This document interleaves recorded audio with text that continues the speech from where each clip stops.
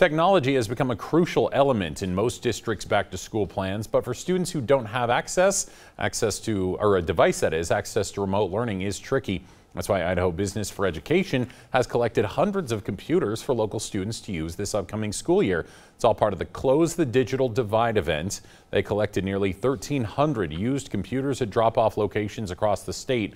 Idaho Business for Education also got about $20,000 in cash donations. That money can be used to buy computers or internet devices for students in need. Organizers say the event was successful, all thanks to the help of their volunteers. We had volunteers from all sectors of our community. It was really an Idaho effort. All Idahoans really leaned in, and we had more than 100 volunteers all across the state working on this.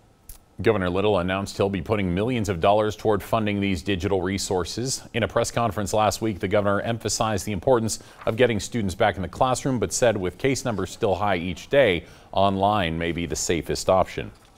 Several school districts in the Treasure Valley and across the state have announced their reopening plans, and many of those include remote learning. The governor says he's directing nearly $50 million towards other resources for a better remote learning process and to close that digital divide. Blended learning will be a reality for many Idaho students, and we're equipping schools with computers, connectivity, and other resources to ensure successful remote learning. School will, of course, be different for each district, but each student should be able to access their curriculum from home.